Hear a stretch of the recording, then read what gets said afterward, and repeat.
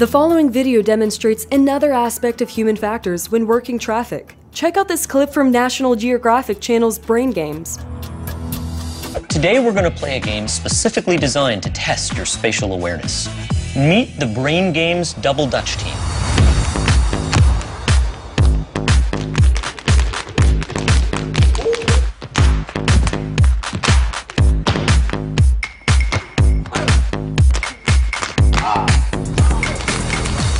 What does jumping rope have to do with the brain? Well, Double Dutch requires off-the-chart spatial awareness. And today, these kids are going to help us test yours.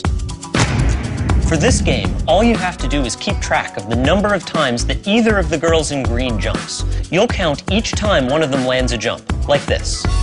1, 2, 3, 4, 5. As you can see, these jumpers are pretty quick on their feet, so you're going to have to pay attention to keep up. When the whistle blows, start counting. Ready? Go.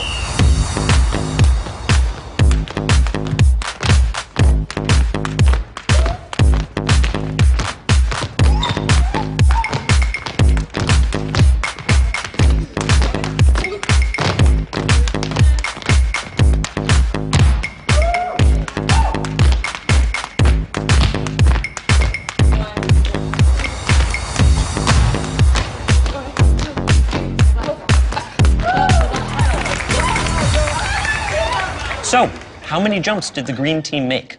Did you say 38? If so, you agreed with 40% of our test audience.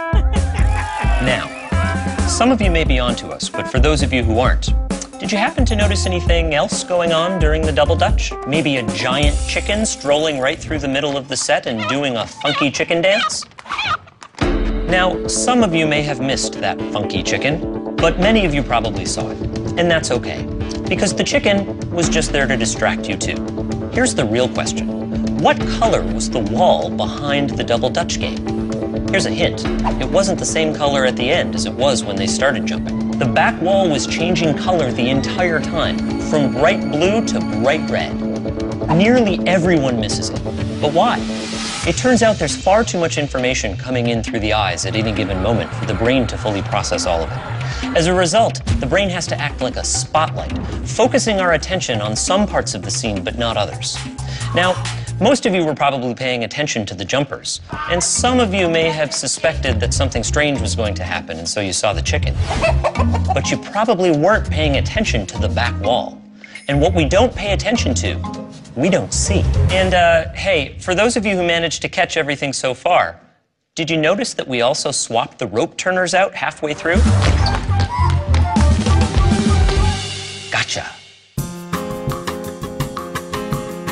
Inattentional blindness, sometimes called perceptual blindness, occurs when our focus on one thing causes us to miss something else in plain sight. We can miss even the most conspicuous events unless we pay very close attention to every detail.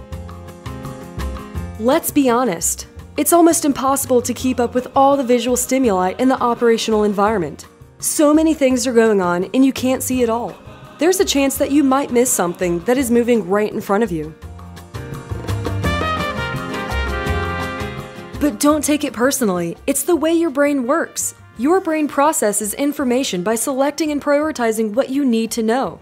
When you don't see an object, it's because you're not paying attention to it, you're not expecting it, or you're focused on something else. When you're scanning the operational environment, if you don't expect aircraft to be in a certain part of the airspace, there's a chance you won't see the aircraft because you're not looking for it. Your brain is following the aircraft you're working, not the ones you're not expecting.